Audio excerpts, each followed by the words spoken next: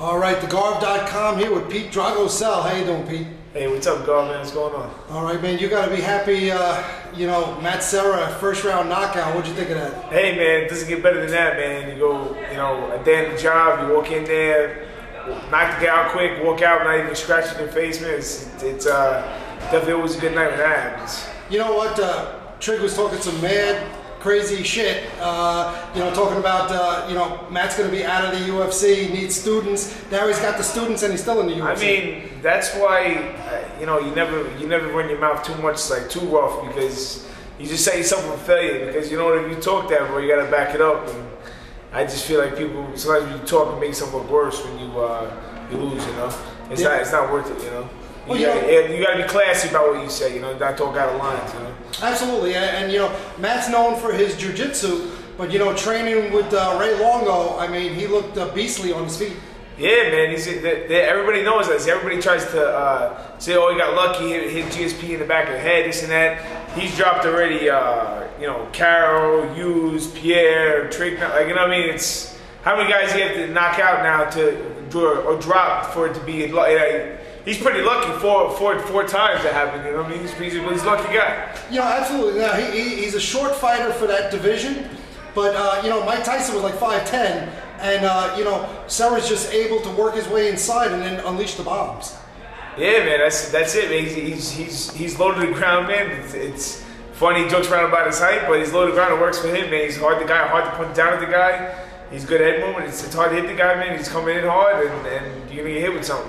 Well, I know that you guys trained together. So, how was that training camp getting ready for Trigg? You get beat up a little bit? Yeah, man. It's all good fun, man. Yeah, helping everybody fight, train, get ready. We came out to Vegas a couple weeks before and trained real hard every day. Got used to the altitude. By the end, he had so much stuff that he was working that people didn't see after the stuff he was gonna do for the fight. He was lucky the fight went his way real quick, so you didn't get to see everything. He has a lot of tricks up his sleeves, And this weekend at UFC 110, headlined by Big Nogueira versus Cain Velasquez. What do you think about that fight? I mean, I think Cain's a beast, man. He's a beast at the wrestling, but judging from how Minotaur did in his last fight with Couture, that was insane. How with sweeps he was doing, he just seems like he's such a big guy for that heavyweight division. I don't know if he's doing that guy like Couture, that's an awesome wrestler just like him. Cain could be in trouble, man. I gotta give the edge to Minotaur, just for experience alone too. You know what? It was a shock to see, Randy Couture swept like that. That's kind of unusual. Up and over style, yeah, man. Yeah. He's a big guy, man, doing those technique, And and now March 27th, it's kind of in our backyard, UFC 111. That's going to be pretty good. GSPs in the title fight against Hardy. What do you think about that fight? The guy Hardy came onto the scene quick. He's caught some men. He's kind of a brash talker. So it's like I said, man, just like Trigg talking hard, man. You better back it up. Right. He's talking hard, like it's going to be easy. He's going to go out there and bring it to him. He's a bigger guy, this and that. So we'll see what happens. See if he backs up what he says. Well, you know what? Serra is 1-1 right now against GSP.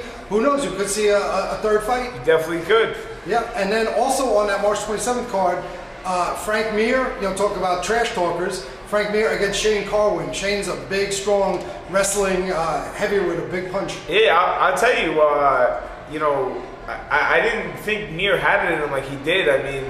For the Nogueira fight, he came out like a new guy. I think he changed the style around, and then he came out and just destroyed Chikanga real quick. And that guy's a phenomenal striker. He's a big guy. He's swinging hard, and if he lands it, man, those